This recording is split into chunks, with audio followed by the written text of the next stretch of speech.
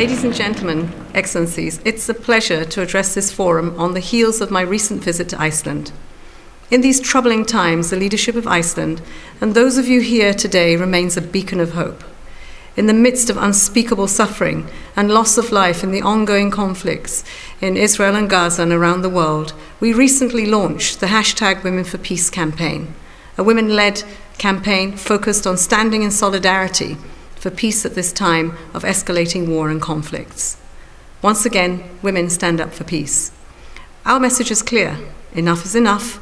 Let us give peace a chance. The campaign brings together global leaders, including the Prime Minister of Iceland, the Prime Minister of Barbados, and UN Women's Executive Director, among many others, to amplify the voices of women and children caught in the crossfire and influence decision makers to create pathways for peace. Yet, for women's voices to be heard and amplified, we must come together to remove barriers limiting our participation in decision-making and peace-building. Trends are showing we are not succeeding. There is a regression of women's rights across the globe. We have witnessed a dramatic 50% increase in the number of women and girls living in conflict-affected areas in the last 6 years. And where peace efforts are ongoing, women's participation is in decline. We must halt and reverse these trends. Multilateral cooperation is the only path to solving complex global challenges and meeting the goals of the United Nations Charter of Peace, Sustainable Development, and Human Rights for all people everywhere. To this end, the Secretary-General's proposal for a new agenda for peace places the transformation of gendered power dynamics at the center of this agenda. It calls for us to stand together, to take concrete action, to challenge gender norms and oppressive power structures that stand in the way of women's full, meaningful, and equal participation in political and public life, as foreseen in Agenda 2030 for Sustainable Development and Africa Union's Agenda 2063. These are our blueprints for a peaceful and prosperous future. Ladies and gentlemen, sustainable development is our best prevention tool. Accelerating action to meet both agendas will require game-changing investments in key areas, from women's political participation and economic empowerment to their participation and ability to benefit from key transitions that are intrinsic to the SDGs, digital connectivity, the transformation of food systems, the shift towards clean, renewable energy sources, and solutions at scale to address the triple crisis of climate, biodiversity loss, and pollution, and to see advancements in tandem in education, jobs, and social protection, all stand as essential transitions to propel us towards the fulfillment of our SDGs. And none of these can be achieved without gender equality at the center. Ladies and gentlemen, to succeed, we must also enhance collaboration across sectors. Everyone's voices must be heard. Civil society, grassroots organizations, farmers, feminist organizations, scholars, the scientific community, and so much more. Solutions must be rooted in the interests and concerns of women. We need an increase in resource allocation and a stronger alignment of our investments in the transformative potential of the Women, Peace and Security agenda. We need accountability anchored in data. Strong data systems can provide evidence to overturn assumptions based on gender bias as we strive to leave no one behind. Innovative use of data is exposing gender bias in all kinds of new areas. We need to make the most of statistical tools. As we approach the second half of the 2030 agenda, let us stand together in solidarity to provide the leadership, public and private investments, and comprehensive policy and legislative reforms that are needed to dismantle the systemic barriers to the achievement of gender equality and women's empowerment in the 2030 agenda. Together, I believe we can build a future where everyone enjoys peace, prosperity, and equal opportunities. Thank you. I sat here 1 year ago to talk about the war in Ukraine, to talk about the state of the world, thinking that the conflict in Ukraine was one of the most fundamental crises that we were facing, and that it couldn't possibly get worse. And now we're sitting here 1 year ago with a new front opening in the Middle East, and the situation getting more and more dire. But there's also reasons to be optimistic. In 2024, half of the world is going to vote in elections, and populations are going to decide what they want the world to look like. So today, I'm accompanied by very knowledgeable panelists to understand where we're going next and to take the pulse on the global situation. So, Martin, I want to start with you. You're the Secretary General of the Inter-Parliamentary Union, so a lot of your constituents are going to be on the ballot next year. What we're witnessing globally is that there's a lack of trust in institutions. So can you tell us a little bit what your priorities and what your concerns are for the year to come? Thank you very much. I wish to thank the organizers for inviting me. I don't know if I was included in those 500 persons that were mentioned in the opening statements, but let's go to your question, Stéphanie. Next year, we're going to have some 40 to 45 legislative elections. And this is the average. It shows that elections continue to be the preferred modality for electing leaders and representatives. But there is a problem. When you talk about challenges, you're not talking about the principle of elections, you're talking of the electoral systems that are put in place. And next year we are going to, unfortunately, see that elections will yield unequal parliamentary institutions because of the way those electoral processes have been crafted.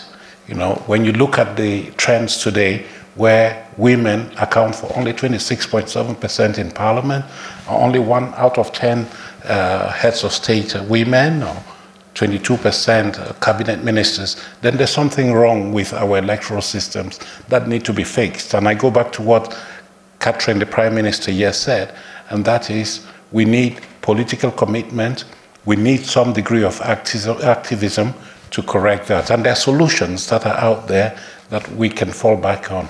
Legislated quotas, voluntary quotas, education of women, leveling the playing field for women in electoral systems. When I talk about this, I feel a bit uncomfortable. I've just come from West Africa, where, as you know, there has been an epidemic of coup d'etats, and each of those military rulers has established a transitional legislative body. And I do see that those bodies are more equal than those that come out of elections.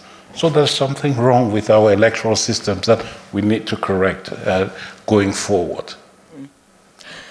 Yeah, and it's interesting when you look at the situations of elections and how people look at them, and also the situations inside countries, because when you look at also the global situations, you're seeing Western democracies being more and more divided from the inside.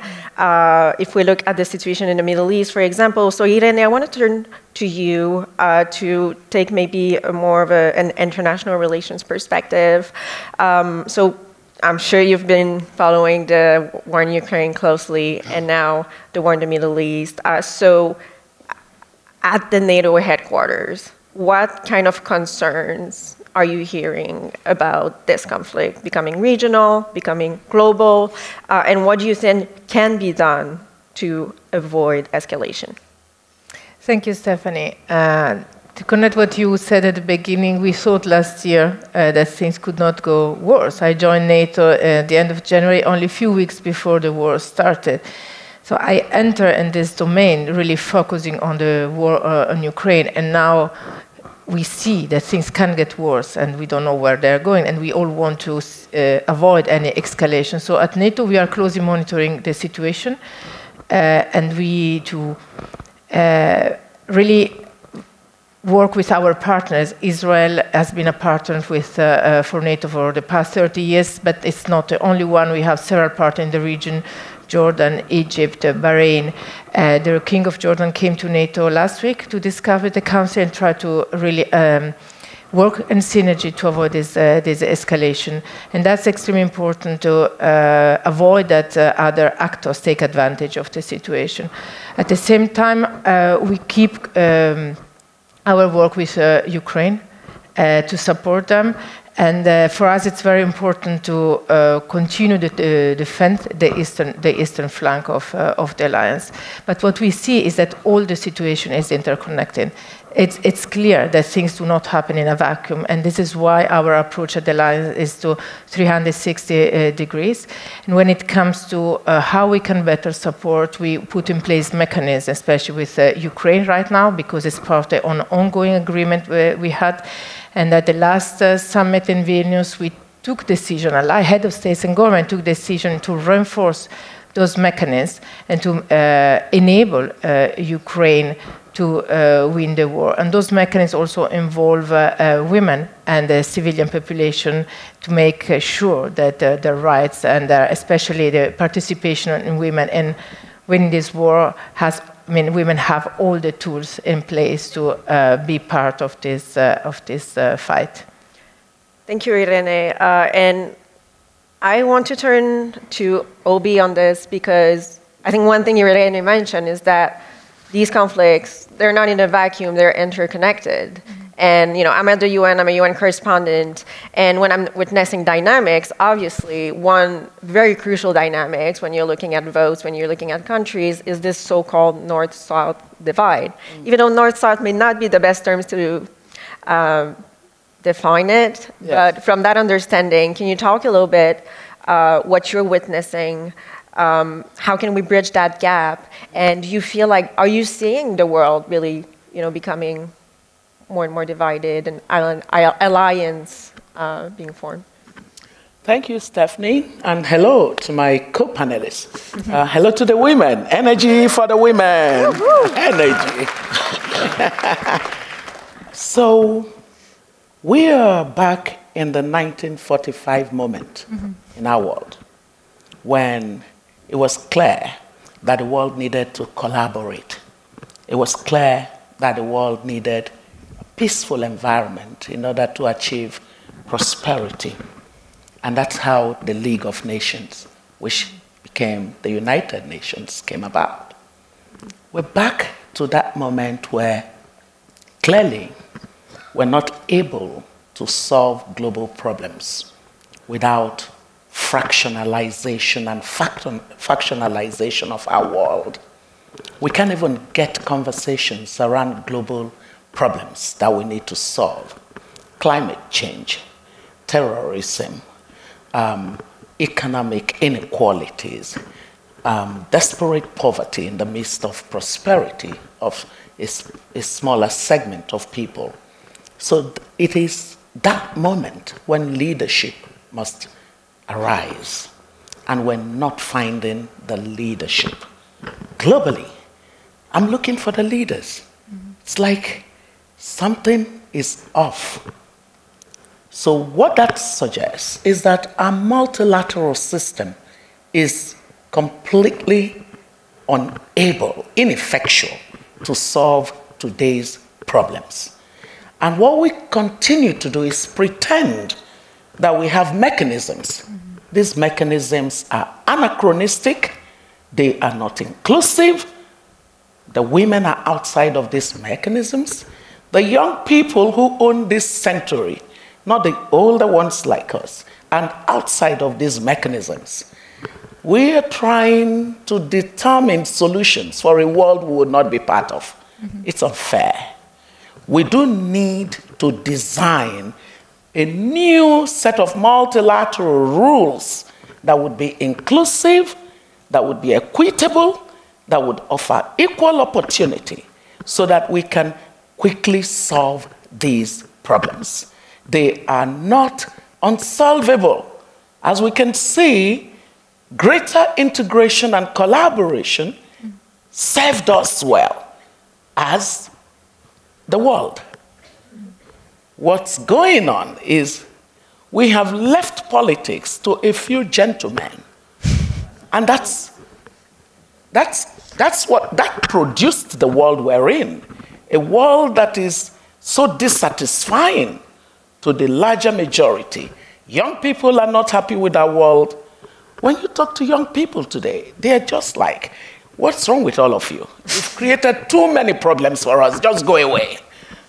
You talk to the women, They're wondering, when are these numbers going to make sense? And we continue to sort of feel like we need to appeal to a few of these ineffectual people who mostly come from one gender. And we are digging into situations where countries of the constructed South and the countries of the constructed North are unable to find ways to collaborate. And my sense of optimism is that one day the women will wake up to the Iceland solution and just pour out into the world and say, let's have a conversation. Because that kind of a conversation will start the process of the redesign of the mechanisms that reflect the diversity that we are in our world today, so that people can begin to work their way out of this current situation, and then we would all begin to prosper, because we know that it is possible to prosper, it is possible to be stable, it is possible to have peace, it is possible to provide the atmosphere for inclusive relationship, where people get a sense that they have a stake and that they are seen and that they are heard. Until that happens, we probably are going to struggle for a long time. But imagine this number of women grown into exponential numbers and saying we need to redesign mechanisms, starting from the OECD to G7, G8, or G20, whatever G it is. Those Gs are not inclusive, and we need to have inclusive Gs.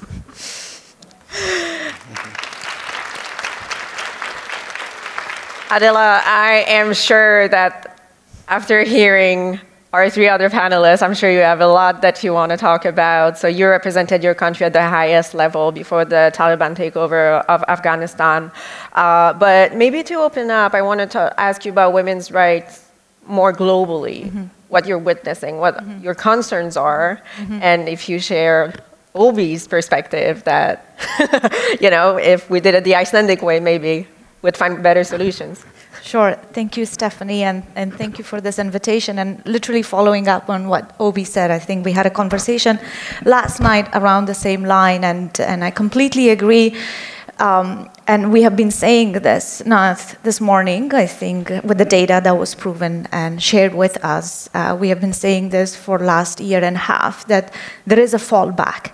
There is a fallback on the rights of women. There is a fallback on democracy. There is a fallback on all the liberal principles that we all believed, which came out of the post-1945 period and era, and I think a determination that we have to be together to do the right things.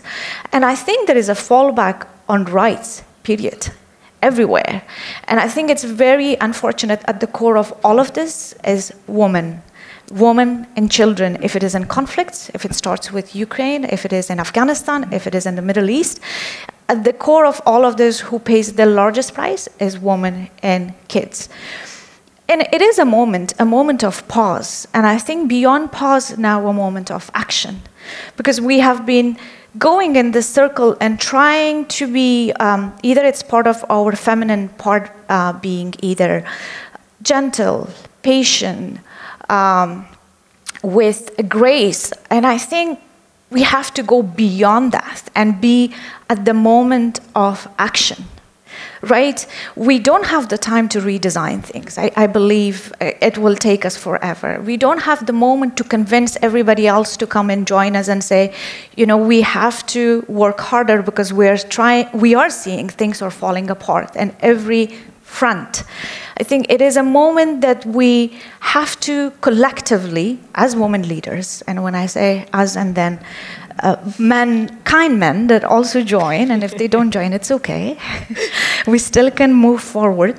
But it's a moment that all of us have started to realize the confusion in the and also a moment of challenge. We are here in the 21st century when technology has integrated, has brought our youth in the younger generation in a space that we do not have control over it, how they are educated. We are at the time when polarism has arrived, and I was listening this morning, and there was a moment, I think, the realization happened in the West about polarization. It was around 2017 to 18, but it had started even before.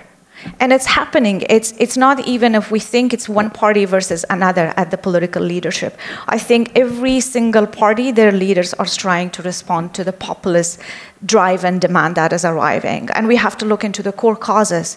And one of the causes really, truly, I think our younger generation is going on a path that it is not as it was before. It's probably the education material that's arriving, or it is probably the type of technology they have access. But it's not that we have to curse technology. It's also, as women, we have to embrace technology and use it as a tool for us to help fight it better. And my call as woman coming from Afghanistan, 2 years ago when the fall happened, I told everybody I lost my belief in every single system that we had on earth. I thought it is not working and we are on the fall direction. But here I am. I pulled myself together. I look up. I move forward because and that hope didn't come from men. It really came from women. Wherever I looked, it was the women of Afghanistan. It was women globally who brought us in the forefront and made sure we're not forgotten. And I think from that energy that I have, I wanted to call upon all of you. Look, I say volcano did not stop us. 500 of us are here. And we want to think and we want to take action. So it's not anymore a moment that we go back to our capitals and negotiate with our political leaders and say, let's work on gender equality. I think let's turn around. Let's say, let me do that. Let him be in the space that he feels comfortable. And I also want to remind all of us, I don't want to read about this forum and next 5 years and say, God, we missed it. Then we still had a chance, because I am a strong believer we are going in the wrong direction in every element of what made us to be different in the 21st century, as a better century. I think there is a regression in every front, and it, again, upon all of us to do it the right way, and doing that is really taking the decision, not trying to convince others to follow. Thank you so much. So we're almost out of time, but what I would like you to do, we talked about problems, but if we think about solution, can you give me maybe in one word or a few words what keeps you hopeful for the future? Obi, would you want to start? In my continent, I have analytically deciphered that there are 3 game changers. The 3 game changers for my continent are women, young people, and technology. These 3 things create the impetus for the kind of improvements that we look forward to.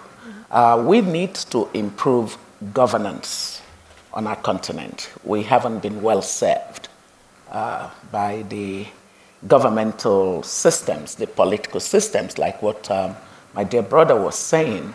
Democracy is in a crisis globally, but it's even in worse crisis on my continent, because the 90s saw a huge welcome of the democratic order after many decades, the lost decades of the 70s and the 80s, following the independence of most of the countries in the 60s. The wave of democratization was so welcome. But as democracy failed to produce commensurate dividends of development, the people began to sort of alienate themselves from democracy, because democracy got hijacked by a bunch of fellows who decided to monopolize the democratic space both in terms of power as well as in terms of economic benefit. And so the larger population look at democracy and say, what has it done for us? And you see people sort of thinking that authoritarian models are better, you know. And so you would see people saying, oh, don't you think that China, which that does not look at democracy in the liberal democracy perspective, has done better? Shouldn't we be emulating them? And I always say to them, well, we did have authoritarian models. They didn't also produce outcomes. Military rule, you know that, across our continent, didn't produce. So we can't be flinging from one end to the other. But what we can do is that we can actually transform politically to the point where democracy, properly so-called, with the cornerstone of accountability and transparency, and the necessity to produce the right sets of policies and institutions and investments that lead to growth will become, part of our own journey. And so ownership. So ownership of democracy. Okay, we'll go for ownership, and because we're out of time, so I do want to make sure everybody also has their word. Right. So I'll go around. Irene, what keeps you hopeful? For me, leadership remains the key word. And I think it's important to connect it with technology and the generational divide. And thank you. Martin? I think that there is a need to restore trust between the people, the citizens, and governing institutions. Yeah. And those governing institutions today in many countries seem to be illegitimate because of the way they have been put in place, but also failure to deliver on the expectations of the people. And there, I think women have a strong role to play. And we're talking about representation, not token representation, but substantive ones, which means that Parliament should be seen as a gender-sensitive institution where women have equal opportunity to deploy their full potential, where women feel safe, especially so as there's this onslaught against women politicians, women members of Parliament, by who, you know. And so we need to fight gender-based violence in politics with all the vigor that requires. So at the end of the day, we want to work hard to restore trust between the governed and the governors. Restoring trust. And Adela, last word? Sure. I think for me, the hope is really the woman. To be honest, it is really woman in power, and it's not the usual woman leaders or the format of the leader that usually you have in mind. I think the Nordic model. I think this was something today we spoke about it. There is a greater awareness that we have, which helps us a lot, that where we are in the worst place in our history. But the information that women leaders have, and then my hope is that they will take the step forward in the younger generation that will rely on the effective use of technology, which I hope we have a couple of panels coming in, and we take up on that. So to me, it comes back to women and women's effective leadership. Thank you so much, Adela. Thank you, Obi, Martin, Irene. Thank you so much for your insight.